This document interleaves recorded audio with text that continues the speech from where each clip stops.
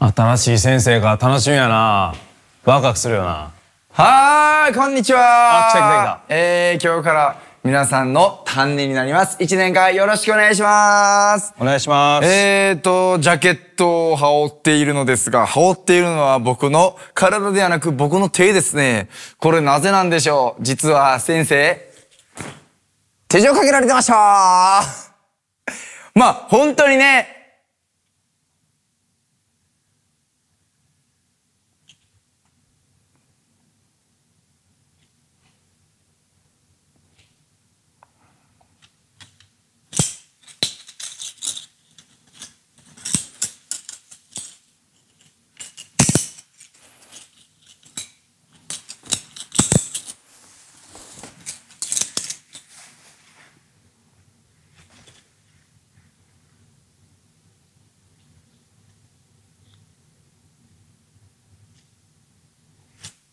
もちろん冗談なんですけど、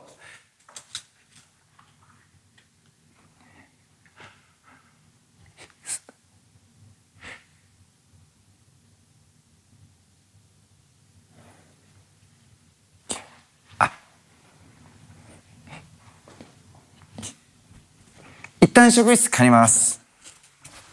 ああ、もっと笑ってあげた方がよかったかな。何にもできへんかった。胸ギューなった。みんななったよな、胸ギューって。なんとかしてあげたいと思ったよな、みんな。でも何にもできへんかったよな。もっと笑ってあげてよかったんかな。どうしてあげたらよかったんやろ。生徒会長の岡田です。この学校でのいろんな改革、それを生徒会主導で。こんにちは。何してるの？生徒会のこの活動内容とかこの YouTube で。そっか。はい。こんなとこでしたらダメだぞ。手錠かけるぞ。ほら、先生今かけられてるからね。逮捕だ。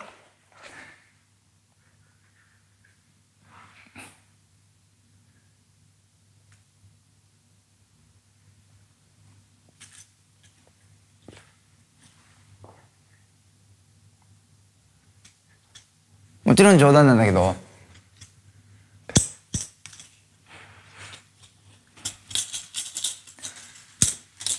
じゃあ一旦職員室帰る。笑ってあげた方がよかったんかな、今の。無理やって、あんな滑られたら。あんな滑られたらもう後から笑うのも無理やし、そんな技術ないし、胸ギューってなった。今のも一旦職員室戻る感じとかもかわいそう。ぜひ読んでください。